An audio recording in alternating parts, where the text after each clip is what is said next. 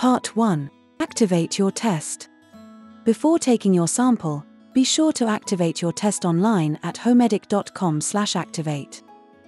To activate your test, you must enter the 12-digit activation code and the 8-digit security code on Homedic's website. These codes can be found on your personal activation card.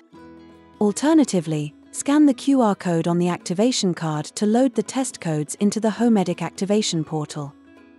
Keep your personal activation card until you have received your test results, or take a photo of it.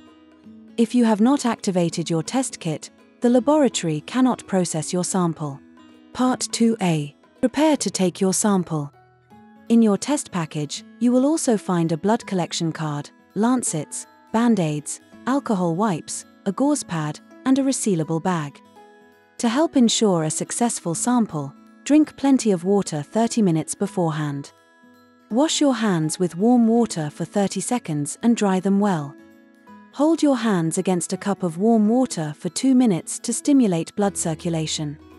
Then, swing your arms at your sides 8 to 10 times. The best location for blood collection is the middle or ring fingers, near the fingertip and slightly to the side. Use the included alcohol wipe to disinfect the finger and let it air dry. For other blood collection tips, please refer to our website. Then, twist the cap of the lancet to remove it. The lancet is now ready for use. Part 2B. Collect your sample. Place the lancet against your disinfected finger. Press down firmly on the lancet until you hear a click. If you are having trouble, ask someone else to help. Wipe off the first drop of blood that appears with the included gauze pad. Stand up and keep your hand below your waist to increase blood flow. Gently massage your finger from the palm towards the fingertip.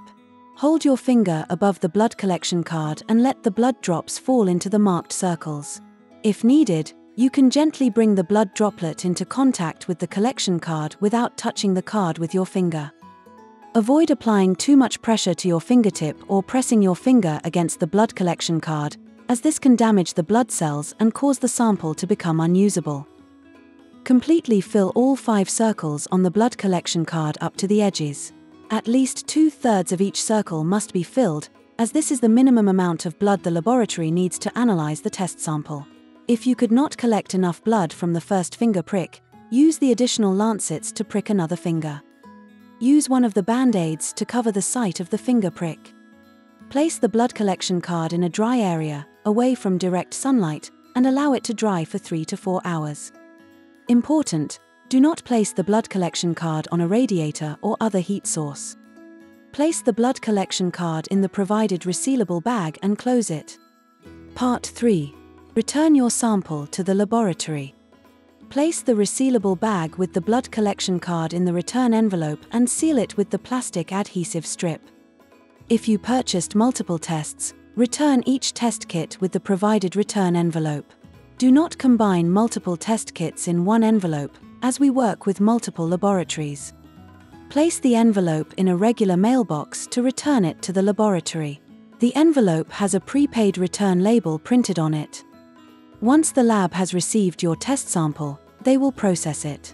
Your test results will be reviewed by a laboratory specialist. We will contact you immediately once your test results are ready. Homedic, the easiest way to track your health.